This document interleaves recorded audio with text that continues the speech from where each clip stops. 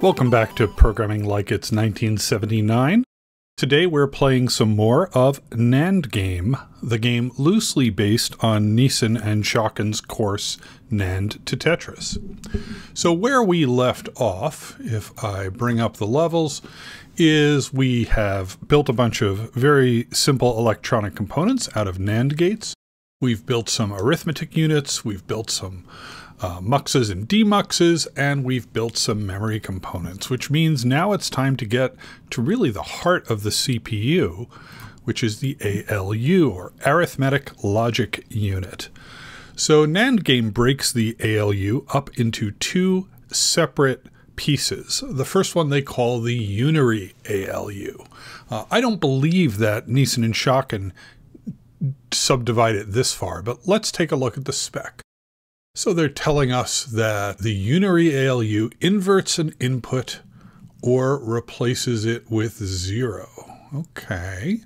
Well, let's look at the actual spec over here. A unary ALU modifies a single input X. So here's our input. Let's give it a nice real number. Two flags select which operations apply. If Z is 1, then 0 is output instead of the input. If N, or negate, is 1, then the input is inverted. The order is significant, so if both are 1, then the output will be the inversion of 0. So Z applies first, and then N applies. So what do we know here? Well, without even thinking about how to connect these things together, we know that there's this Z flag, so we're going to need the ability to output 0 somewhere on our canvas. We know also that we're going to be inverting a number in certain cases if this negate flag is set. So we know that we'll need the ability to invert a number. We know that we might be inverting 0, so I'm just going to move that up there a little bit, just to remind ourselves that the inversion is the last thing that'll happen. Well, let's deal with this since the inversion is the last thing that'll happen. If my understanding of the order is correct, let's deal with that now. So it's going to be, there's a few different ways to slice this, isn't there? One way would be to always calculate all of these values, since I don't see any memory involved in this circuit, and then only output the one that is being essentially selected for. So the minute we say the word selection or think about it, then we know we should be thinking about a mux or a demux. In this case, they've given us a little hint in that we don't even have a mux here. We only have a demux. So let's go ahead and take a demux here. We'll probably need two of them, one for each of these selector bits. So let's hook up our negate selector bit first. Okay. And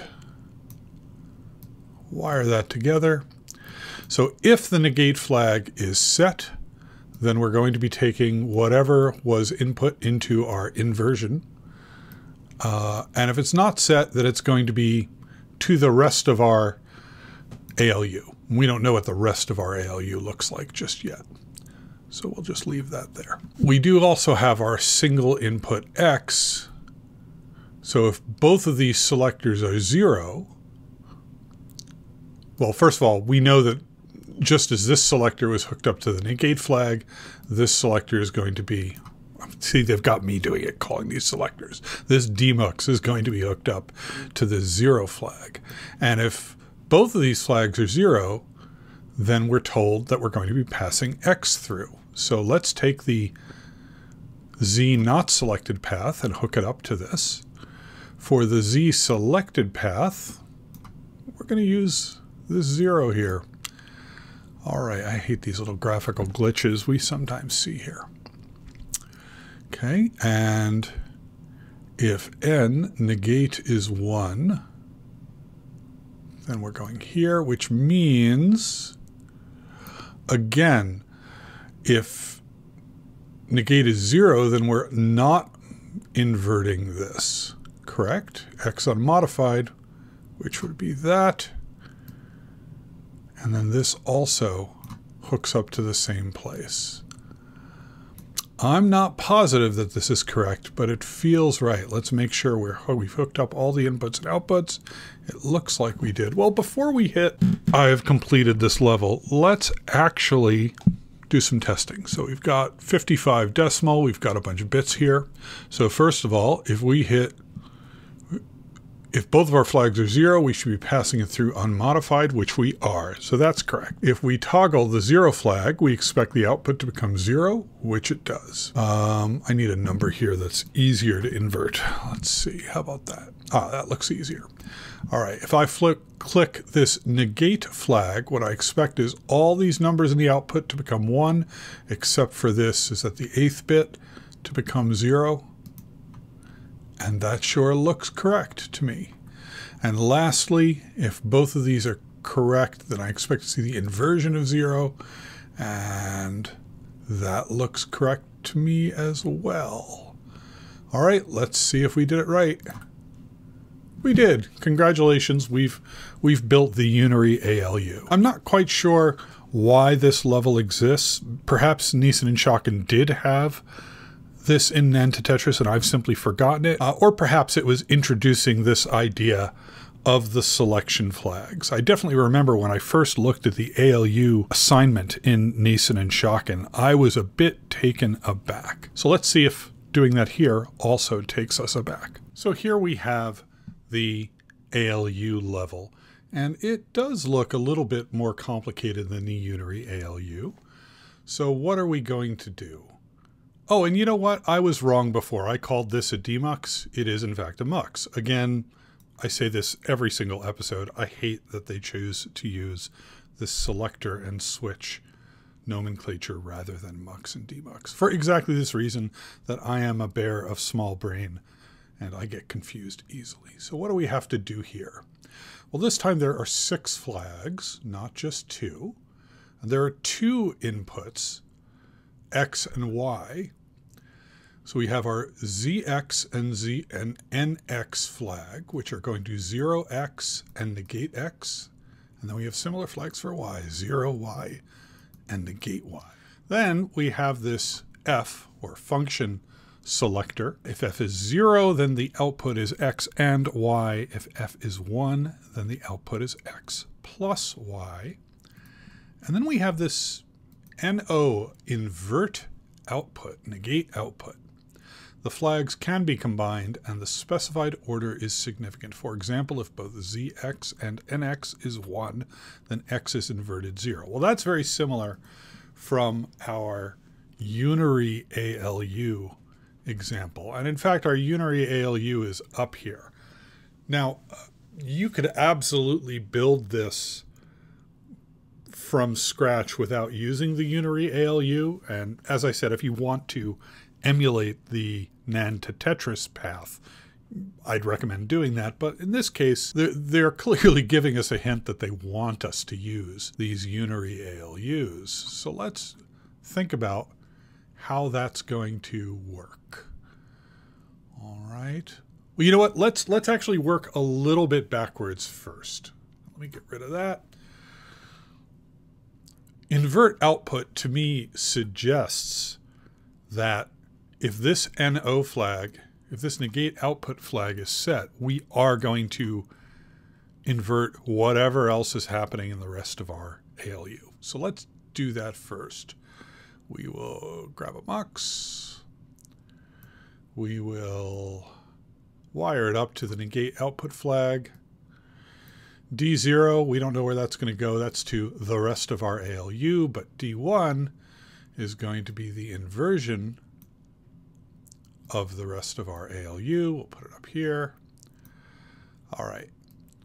So that's ready for input, but we don't know what all is being input into it yet. So what all would be input into it? Well, this F looks very significant. I'm kind of irritated that they're saying the flags can be combined and the specified order is significant, but you'll note there's no, unless I'm missing a scroll bar, and I don't think I am, this is an incomplete spec. So again, we're playing a game here, not taking a class. If you were doing the Nand to Tetris course, you would actually have a full spec of what all of the inputs are and what the expected outputs would be, at least for the trivial cases. I'm going to apply my knowledge of that spec to say that I know for a fact that these flags, the Z, X, and ZY flags, and NY, X, and NY flags, are essentially feeding into this function, and then this function is feeding out. So let's do the function first. Again, we're going to grab a mux. This time we're going to hook the selector up to the F, and then we want two functions, X and Y, which is our 0 case. We're going to hook, we'll say A is X and B is Y, like so. And then we have our selected case. Our 1 case is X plus Y, which is an addition. That's going to go there. X, Y. There's really no way to make these terribly neat, but I'm going to go ahead and do them that way. All right, and that is, yes, I believe that's correct. And once again, we've got a graphical glitch. Okay, fine. I'll move it there. Make it even uglier. God. I'm not going to worry about it. So then we have our ZX, NX, ZY, negate Y. What are we going to do with those? Well, let's take their hint. Let's hook this unary ALU up to all of the X flags. Z to ZX, N to NX, and X to X. Let's get a second one. Z to ZY, N to negate Y, and X to Y here. And that tells us that I've already made a mistake with these two, because we don't want to hook these things up to X and Y, literally. We want to hook them up to the outputs of our flags. Oh, I hate this so much. All right, that's going to go there. I'm just going to do this. I don't care. That goes up to our X. That goes up to our Y. This goes up to our X, our processed X. And this goes up to our processed Y.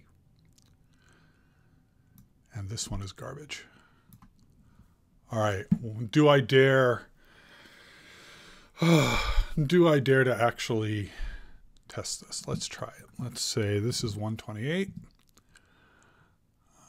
You know what, could I do 255? Yeah, that's nice. So that we have a nice pattern of ones. And we'll make this a 1. Okay, let's keep all of our flags unset.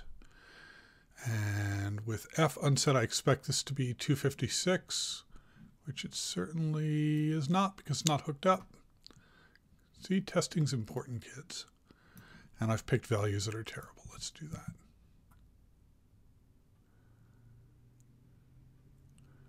This still looks wrong, doesn't it? I clearly have something that is not hooked up here, or some component is not working the way I expect it to, or I've made a grievous error. What have I done wrong? Well, let's again work backwards. Is that hooked up? See, none of these things are changing. Aha!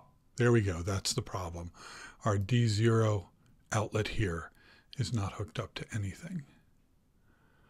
What needs to happen here? That is invert the output. Right, so this needs to be hooked up to select 16. There we go. I think that's correct. That looks much better, doesn't it? Okay, let's make this 255. That looks better. That plus that is that. So now you're getting close to seeing why people say that CPUs work on zeros and ones. It's true in a trivial sense, but you could see that the zeros and ones are structured. So if you view all of these zeros and ones as appearing in one word, Some parts of those zeros represent numbers. Some parts of those zeros and ones, those essentially destructured into a binary number. Other parts are simply control bits that are going to change how the computer behaves. So since I don't have a spec here, I'm just going to go ahead and click the completed the level button, and we'll see if I got it right. Oh, thank God. I'm not going to have to feel embarrassed about this today. That is an ALU in Nand game.